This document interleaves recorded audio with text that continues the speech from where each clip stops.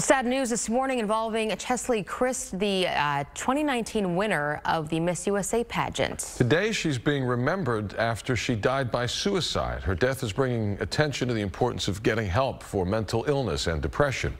Our Zach Lashway is covering the story from our newsroom this morning. Zach?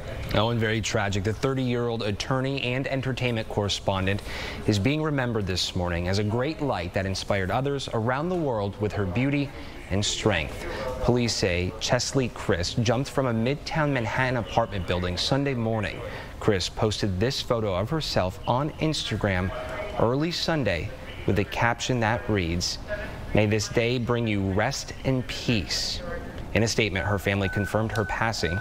Kryst, an advocate for mental health awareness, has spoken publicly on the matter in the past. Now, if you or someone you know is considering suicide, contact the National Suicide Prevention Lifeline at 1-800-273-TALK. That number is right there on your screen. You can also text STRENGTH, the word STRENGTH, to the crisis text line at 741-741, or of course you can visit them online at suicidepreventionlifeline.org. We know during the pandemic it has been so tough when it comes to mental health on so many problems. Problems have increased. So we've posted all of this information inside this story on our website, clicktohouston.com. Lisa? Yeah, so important to remind folks those resources are available. Zach Lashway, live in the newsroom. Thank you.